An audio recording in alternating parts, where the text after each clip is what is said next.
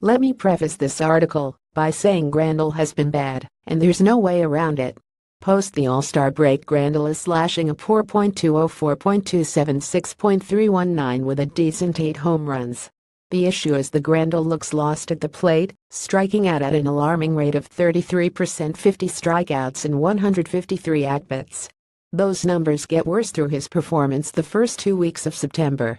In September, Grandal has only managed 2 hits in 38 at-bats, culminating to a .053 batting average, and even worse on-base percentage of .196. Grandal has struck out 20 times in those same 38 at-bats, which leads to an abysmal 53% strikeout percentage. That's even worse than bad. So why am I defending Grandal again? Oh yeah, defense. While I was on my way home last night after the game, I was listening to AM 570's Dodger Talk hosted by David Vassett. During their opening segment, Vassett pointed out something that I initially wasn't able to catch when watching the game. Before Kershaw gave up his first career grand slam, Vassett noted that Kershaw and Austin Barnes were quite on the same page that inning. He went on to say that Kershaw seemed frustrated with Austin Barnes after his second visit to the mound. Vassett feels that may have affected the pitch that ended up in being the grand slam pitch. Vassett and former GM Ned Colletti went on to stress the importance of a pitcher and catcher being on the same page, especially in crucial moments with the game on the line. Austin Barnes has done an excellent job in spot starts, but Grandal has been Kershaw's catcher this season. We witnessed this when Grandal first arrived, and Don Mattingly kept A.J. Ellis on the team to be Kershaw's catcher. Kershaw is a highly competitive pitcher and takes his preparation for each start very serious. So small things like who's catching him could throw off his routine in the postseason. I know Grandal is struggling mightily, but perhaps his real value is the way he receives the games.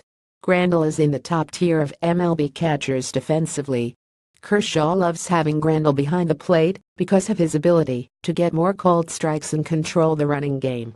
When you compare the defensive numbers between Barnes and Grandal, the main difference is in managing the running game. Grandal has caught 21 of his 63 base stealers, 33%, while Barnes has caught 6 of 27, 26% base stealers. Grandal without a doubt needs to make adjustments. He's a much better hitter than the way he's performing right now. It makes the most sense for Roberts to keep Grandal as the starter once the postseason begins, because Grandal has the experience and the familiarity with the pitching staff.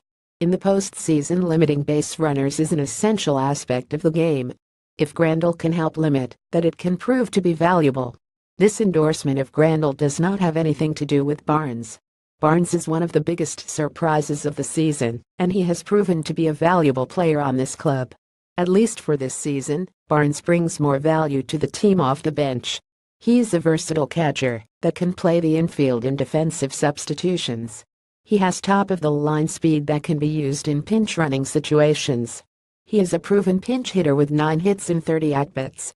Barnes' time to start may come sooner than the Dodgers front office expected after his performance this season, but at least for this postseason run, this is still Grandal's pitching staff to manage.